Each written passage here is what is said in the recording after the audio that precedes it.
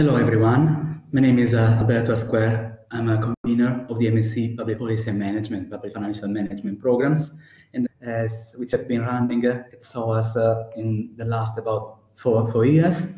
These two programs are not brand new because they've been running at SOAS, Public Policy and Management for more than 20 years so far in the distance learning format. And then later we start also on campus, and sometime in the future we will probably move to provide also forms of a blended learning. But that's so far in terms of the background to our programs, and most probably I'd like to spend some time here just to introduce what we teach and hopefully what you can learn out of the experience of studying here at SOAS. So let me go back here to the slides, and especially because I'd like to provide you just an overview about what we cover in these two programs, and then I'm happy to receive questions if you have. So let's start from the MSc Public Policy and Management first.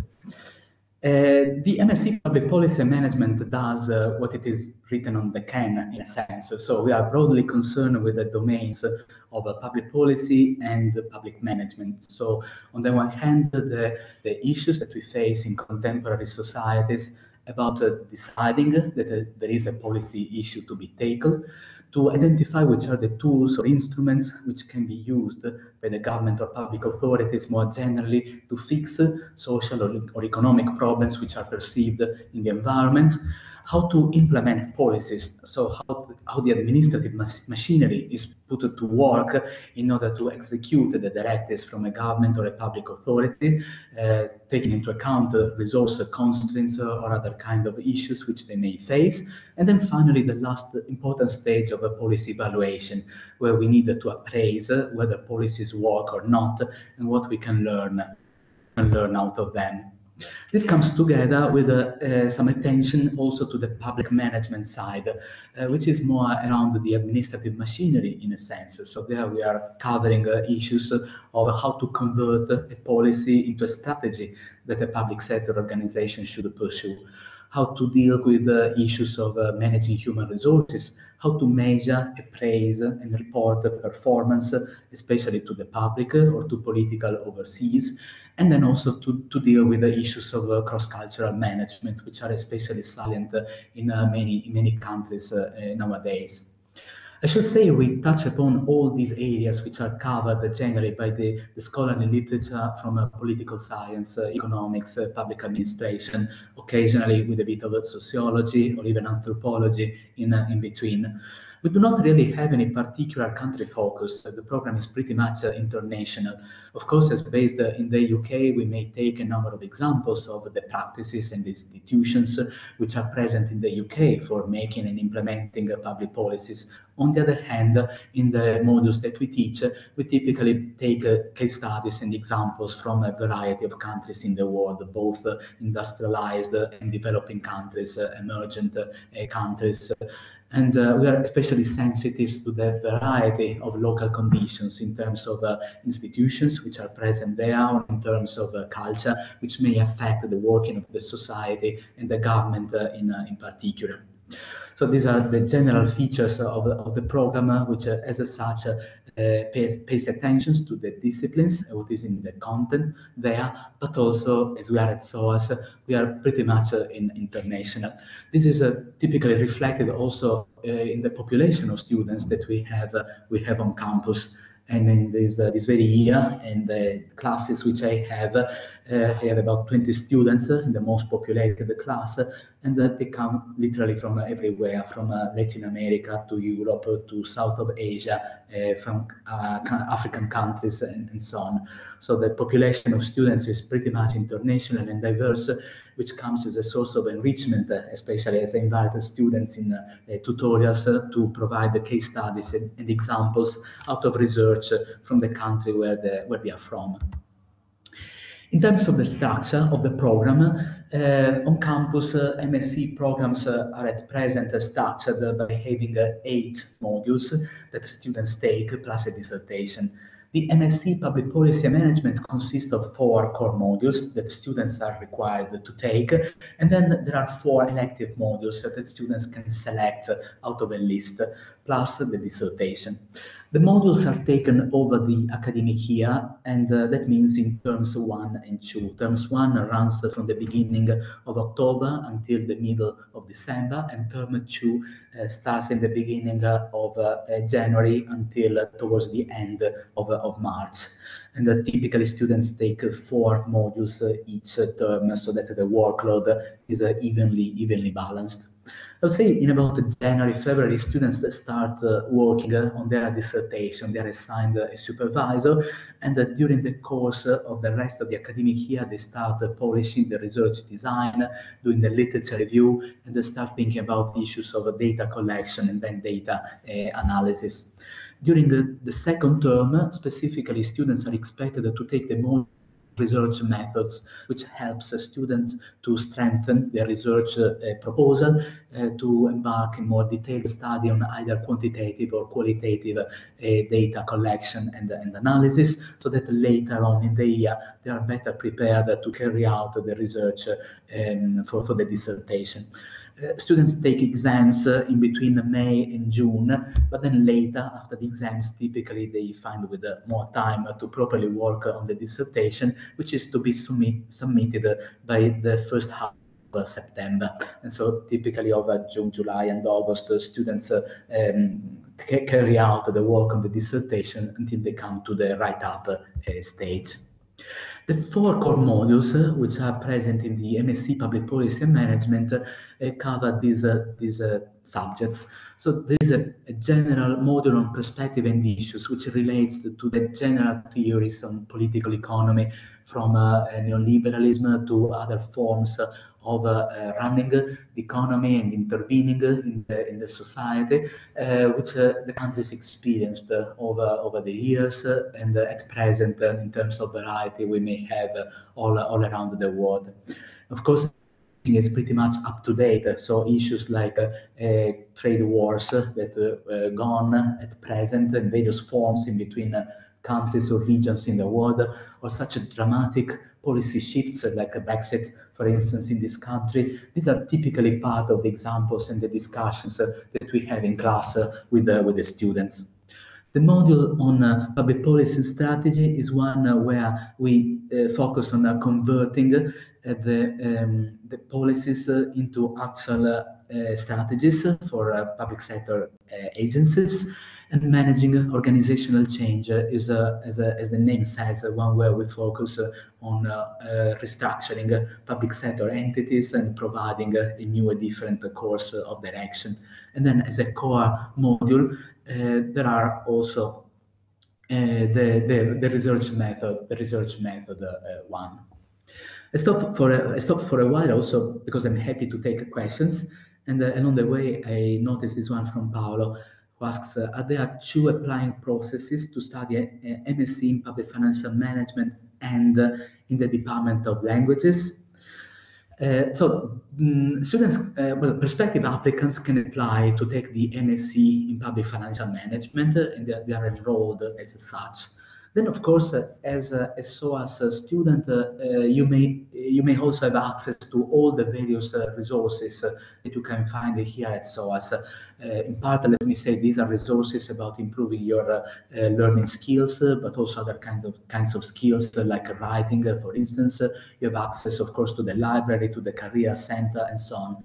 But in particular, the focus of the question is about languages.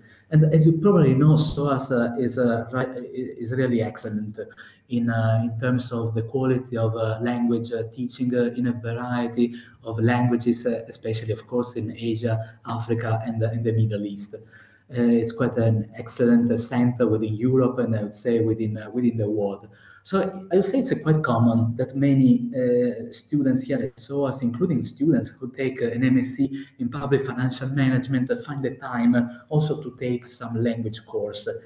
Of course, this can be something students start from scratch to learn a new language, or if they already possess some knowledge of a particular language, the language department can help to appraise the level of knowledge of the language as a baseline and to advise a student which could be the most appropriate level for taking a language course on the top of those which they take for the MSc.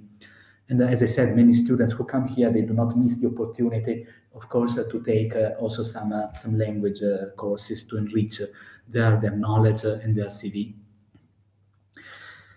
If I go back to the presentation, a few more words I should spend here concerning the elective modules.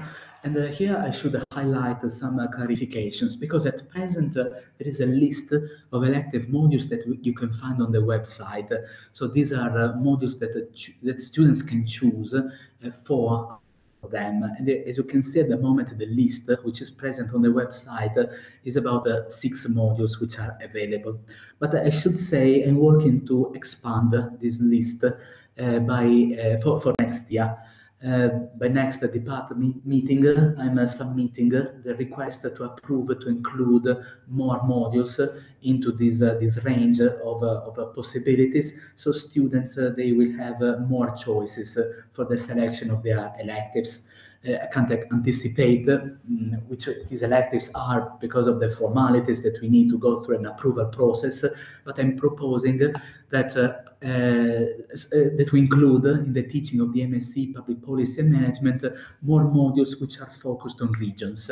So we teach modules about the society and the economy of countries like Japan, China, the Middle East, and North Africa. And I'd like to introduce them also into the MSc Public Policy and Management, because some students, I believe, they may like to gain some regional expertise, and so therefore to become not just expert about public policy and public management, but also to some extent around the economy and the society of particular countries where SOAS is especially strong in terms of expertise.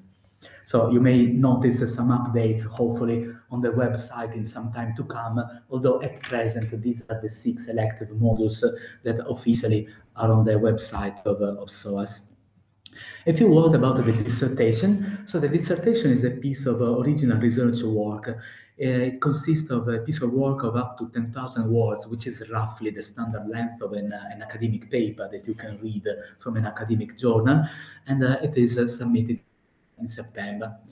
Students are just left free, in a sense, to decide the topic to focus on for their dissertation. Of course, especially during the first term, they can pick various ideas of topics and issues they'd like to work on. But on the other hand, it can be nice and convenient if they have already some specific interest or anything which may relate to their own work experience, or which may relate to the industry or sector or country where they expect to work in the future, to do for the dissertation some research work which already relates to some baseline of knowledge or some interest which the students have. And so they can nicely combine an original piece of research with what they're really interested in. And then, of course, the supervisor from about January onwards is there to help students to better frame the research question to tackle in the dissertation, taking into account the requirements of originality and the requirements of feasibility in order to come out with a good work by September. I pause for a while to take also another question from Paolo. So he asks, so whether the exam session in the summer covers the 2 semesters of lessons. And the answer is yes. As it is typical, I would say, in British universities, there is just one exam session which comes towards the end of the academic year. So in May, June, students have the single exam session where they are required to take modules, including those which they may have taken in the first part of the year, in term 1. This is a general rule, because I should say there could be some variation to that. So, for instance, I am proposing to the department to change the way to appraise the modules which I teach in these MSc programs, which are the modules on public financial management, revenue, and the public financial management, financial reporting, IPSAS. because basically I wanted to move to a form of assessment which is done just during the first term, and to require students to do a presentation, to do 2 pieces of written work, 2 assignments, and that would be enough without the exams to be taken in session of May, June. I believe this is an alternative form of assessment by taking exams. I believe some students may appreciate to some extent being appraised for the modules which they take in the term 1 by ways which do not require to sit an exam so many months later after they completed the module. And if you like, another argument is that we are pretty much aware that nowadays, in today's work environment, most of us, they may be expected to write nice reports, very convincing pieces of research as something much more relevant to our work today, rather than producing original knowledge or debating arguments in the context of a couple of hours of an examination, where, as you know, we do not have access to internet resources and so on. So there are various rationales for starting diversifying the way in which we appraise students. And so generally, yes, you may expect to sit the exam at the end of the year, but some modules, they may deviate and even not require to take an exam. So I hope that's fine as an answer, but feel free to keep posting the questions here in the chat, of course. Okay, good. Let me move also to say something about the MSc on Public Financial Management, the other one. It's a sister program which partially overlaps with the one on Public Policy and Management, but the focus of concern is different. If you like, it's more of a particular take towards public policy and management, because one important component part of making public policies and implementing public policies is, of course, to have the money to do it. And so public financial management is specifically focused on how can governments, public sector entities, raise up money. How do they spend the money on public policies and programs and projects? How do they report to the public that money has been properly spent? And how can we audit the activities which are done in public financial management? And so, as you can see, I put here in the slide the main focus of this MSc program, which is the institutions and practices for planning and budgeting, the revenue side, taxation, and other ways through which public sector entities can raise up money. What are the practices in terms of financial reporting? Which are the accounting standards which are used, IFRS or IPSAS especially, and what are the auditing institutions and practices, and to what extent they can cope with some key issues that we have here, like, for instance, corruption and misappropriation of public money in many countries around the world. Of course, this is complemented with a focus on how public sector operations work. And this is why I mentioned these are like 2 sister programs, because here we start from a focus on the financial management side. But then, of course, as in terms of elective modules, we also study issues of how policies are made, how policies are converted into strategies, how we measure performance, how does the macroeconomic framework affect the state of finances of governments. Think, for instance, the impact they have on the sustainability of public debt, for example, and the role of financial markets in the contemporary world for funding government operations when investors decide whether to buy or not government bonds, for instance. So in part, the modules which are offered in the MSc Public Financial Management are also provided as electives to the Public Policy and Management program, because of course also someone who is especially interested in PPM may also be interested to look at how, for instance, a budget is made to allocate funds to public programs. Here, instead, we start the other way around. And so here in the MSc Public Financial Management, first we look in depth to the management of public finances, and students may diversify their attention by selecting electives which look at how government operations are managed and how we appraise their performance. Here as well, the structure is the same. However, there are 4 core modules, 4 elective modules, and then the final dissertation. So I will not repeat, just highlight here the 4 core modules for the PFM program. Please apologize for the headline here. This is not about the public policy and management, that's about the public financial management program, where the core modules are planning and performance, financial reporting, revenue, and the research methods in management. And there is a number of elective modules like perspective and issues, public policy and strategy, macroeconomic policy, financial markets, managerial accounting, audit and compliance, and regulation of international capital markets. But again, let me say that also here we are expanding the range of electives, hopefully for next year. So we are proposing to include another number of modules which generally relate to international capital markets and the regulation of international capital markets and of the banking sector, because of course how finance and banking works has an important impact on the public financial management side. Let me also add that we are adding to these MSc programs also a new module which looks in particular at the state of emergent digital technologies, because we also propose the introduction of a new module which is titled Distributed Electronic Ledgers and the Blockchain and Implications on Finance, Business, Government and Society.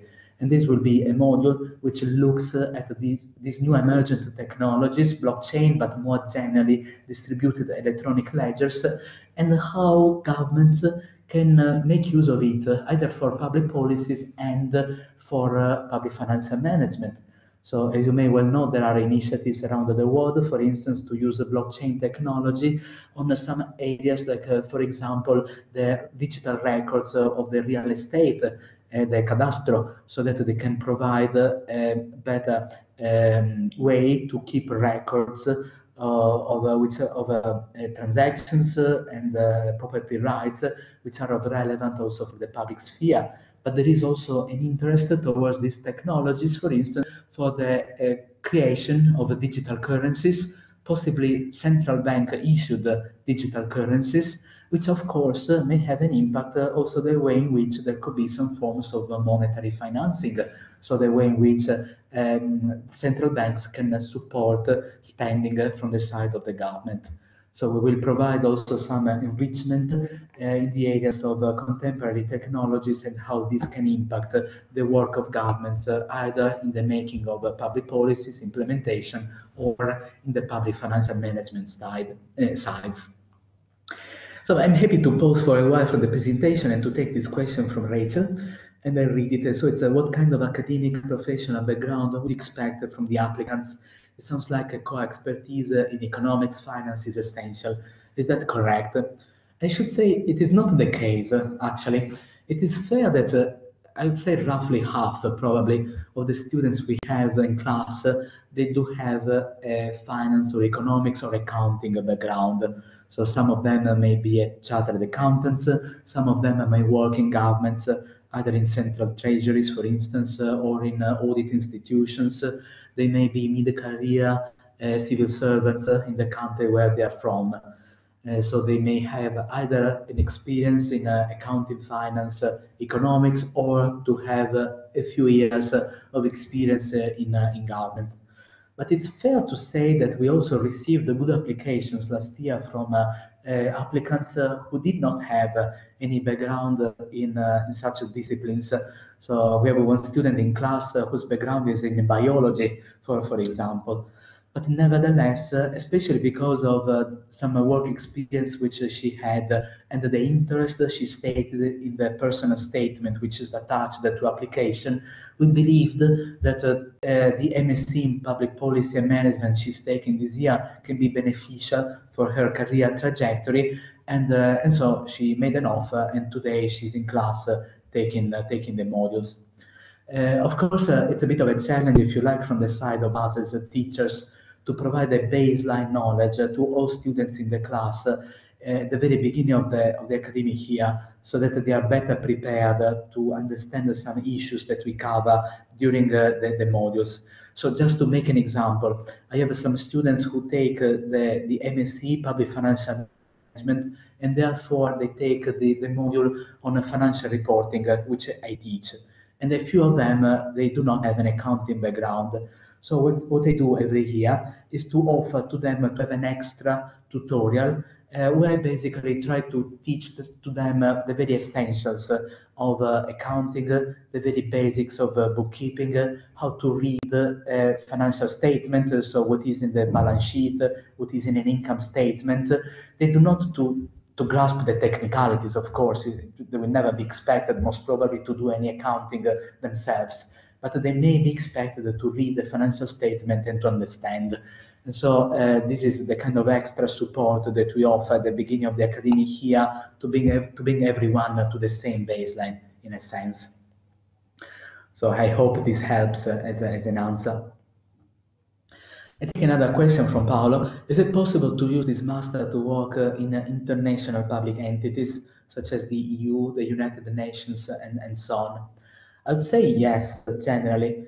Let me share with you some experiences. And a number, I should say, of students who take these two MSc programs in the distance learning form, they do actually work, or in any case, they continue their career in international organizations, especially the IMF, the World Bank, the FAO in Rome, and other similar development banks around the world. And but also for on-campus students, they find it helpful. So, for instance, I have a student in class who I think she did an internship at the OECD, and actually she told me it was at the OECD where she was advised to look at these MSc programs at SOAS as something helpful for her. And so this year she's taking this MSc program, I guess, because she's interested, as far as I know, in pursuing a career in international organizations. So I hope these couple of examples, they're helpful to try and clarify the kind of profile of students that we have in programs. Okay, so if there are no questions at the moment, I just move on. So just to conclude that also the MSc in Public Policy Management and Public Financial Management, they have a dissertation at the very end. So the same, it's an original piece of research work. It is typically submitted in September. And as I said, the students typically work on something which is of their interest. So again, just to mention a couple of examples, last year I supervised a few dissertation projects. One, for example, was a lady working for the government in Pakistan, and she was interested in some accounting reforms which are taking place in the Pakistani government, especially the introduction of accrual accounting in the public sector. And so she did this piece of research on the issues which are encountered, which are both on the accounting side and the organizational change side. And this resulted in a piece of work which looks theoretically at these issues, but also with a lot of empirical evidence on the issues which are encountered in Pakistani public sector organizations out of a number of interviews which she did. But another piece of work, for instance, was done by a guy who was interested in public-private partnerships, and especially in those which can help countries to raise revenue out of the exploitation of natural resources. And she did a case study on the PPP, which is enabling the country of Botswana to work with the private partners and investors in extracting and commercializing diamonds, and the impact that this has on the public finances of the Botswana government. So this is just to mention a couple of examples of dissertation projects that the students do. Then I have here another question from Paolo, which is about Brexit and how this is going to change the opportunities of working and studying in the UK. And I'm afraid that the date of the present webinar, so the 5th of December 2018, there are quite a number of question marks around the outcome of this Brexit process, which unfortunately prevent from saying anything too safe, probably. So if Brexit is actually going to happen, and if it is, in which kind of form, and that there is a spectrum of possibilities, as you know, from nothing happens and that the process is reverted until the very extreme outcome of a hard Brexit and the kind of impacts this may have. In the kind of hard Brexit scenario, it could be the case potentially, but this is just my speculation, that any EU citizen may be practically not too different from any other overseas person who is interested to work in the UK, and so there must be a regime of visas, to the work visas to apply. And in that case, of course, it could be a matter of a local sponsor to support the application of any overseas candidate to a work position. But I think we can equally speculate that there are a number of middle range scenarios where some form of, let me say, preferential treatment could be provided for European Union citizens. And but I'm afraid this is too early to say, and I am not the best person to provide advice in this regard. But hopefully everything will be clearer after the end of March. I have another question, which says, I have already a master's degree in public policy from India, so I have to apply based on master's degree of my undergraduate qualification. Well, we generally invite applicants to provide the full background they have, both in terms of education and work experience.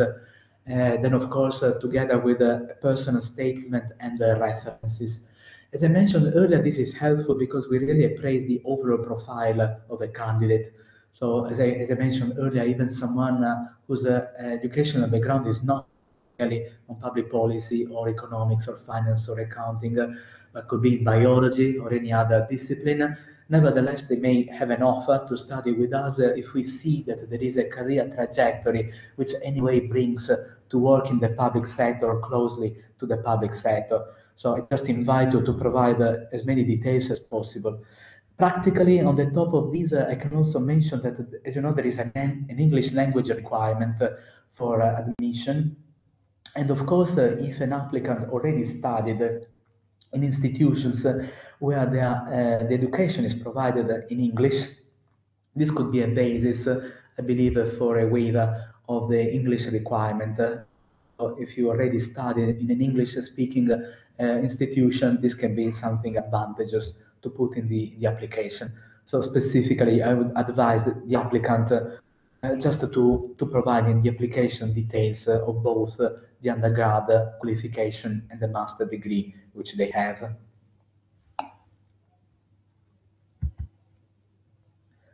Okay, well, thank you. And I can see that the applicant specifies that there can be some concern related to the marks that the students received in the undergrad and the postgrad courses, especially if the marks are less than 65%, for example. I should say that in any case, any more evidence about the background experience, including courses which have been completed with marks which may not be a distinction, for instance, they may not subtract anything to the application, I should say.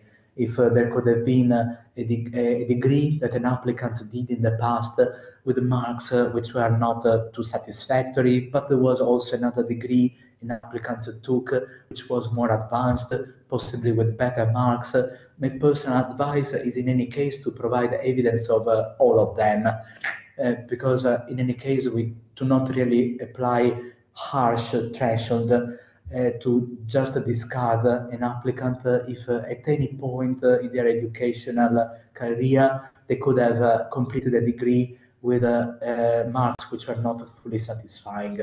I believe one of the reasons which requires applicants, to provide evidence of all of their educational background, but also work experience and a personal statement which outlines their career trajectory and the supporting references. It is really, we provided an overall appraisal of the applicant. We try and grasp what kind of career trajectory they have. And so even if some degree could have been done in the past with marks which are far from fully satisfactory or far from being a distinction, this by itself is nothing which can preclude an offer. Okay, if there are other component parts of the application which can be positively appraised. So this is the kind of feedback that I feel to share with you on this question. Well, so fine. So that's enough from my side concerning the aims, the content, the structure of these MSc programs, and hopefully I provided you also some example of the profile of students we have with us and the kind of expectations, the career trajectory which they have. Oh yes, of course. This is something I was just about to say. If you have any further question, feel free to send me an email. As a convener of these two MSc programs, I am the first point of contact. If you have any questions, you can find my details online, but my email is aa144 at soas.ac.uk, and feel free to drop an email. I can just reply, or if you like to have a conversation, we can be in touch on the phone or over Skype, whatever is more practical to provide any clarification. So you're welcome. Di nulla or de nada, whatever language we use to communicate here. Okay, thanks to everyone for attending and for your questions. And hopefully we will meet here at SOAS at sometime soon. Thank you. Bye.